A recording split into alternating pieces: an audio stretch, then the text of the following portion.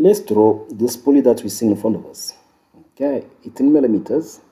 Okay, and then it will use bearings to transmit motion. So there we go, metric, standard, millimeters, and then we create. Once we're here, we're gonna start with rectangles. So our first one, then our second one, and this one here from there to there, that need to be 37.5. Okay, and this one would be 30. Right, this whole thing will be 90. And from here to there we have 45. That's okay. We're gonna go for a third rectangle. So this one here need to be 15. Okay, 1.5. Good. And from here to there, that needs to be 7.5. 7.5. Okay, and this whole thing here from there to there, that one needs to be 95.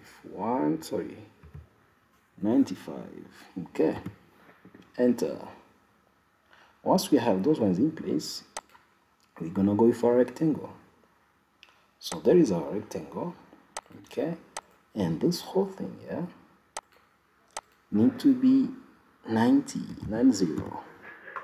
Again, from here to there we need 45. So 45. Done. And from here to there we need 140. After that, we're going to draw these lines. That's one. This one. This one needs to be parallel to this one. I'm gonna make it parallel afterwards. This one needs to be parallel to this one. I'll make it parallel afterwards. And we have these ones. Yeah, those two. So from here to there we need 10 millimeters. From here to there we need 10 millimeters. Okay, 10.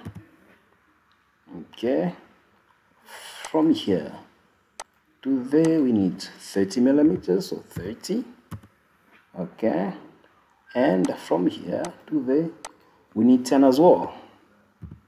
Okay, so basically this one from there to there is 30. Now we need from here to there to be, let's redo it.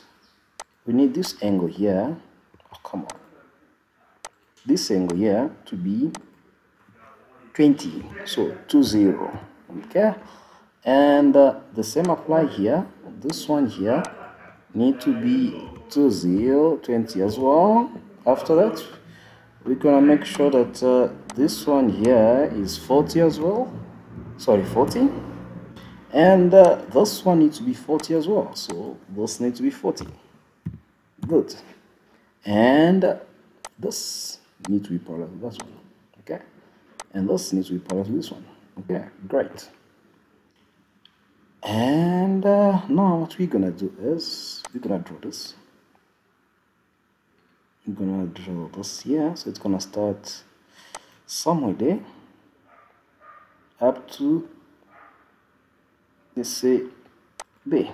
Okay, and this whole thing from there to there need to be 15. 15. And again this one here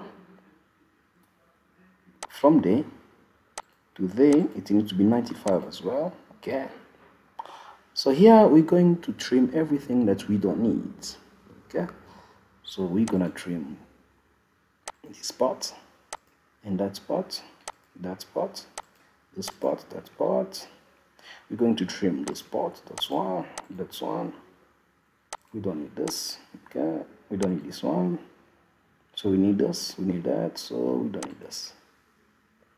Oh, basically I trimmed something that I needed. Sorry for that, so I can just redo it. So there we go. Skip.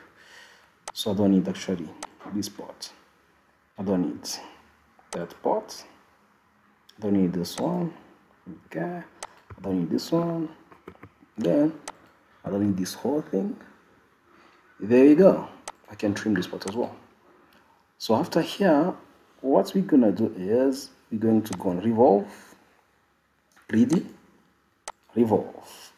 Okay, then I'm going to revolve this part, that part, this one to this axis here, that one. Then you have your pulley. There you go. As you can see, 40 degrees here, okay, 40 degrees between them, okay, 20 degrees from here to the vertical line. Let's apply there. So what we're gonna do now, we're gonna say, okay, there is your pulley.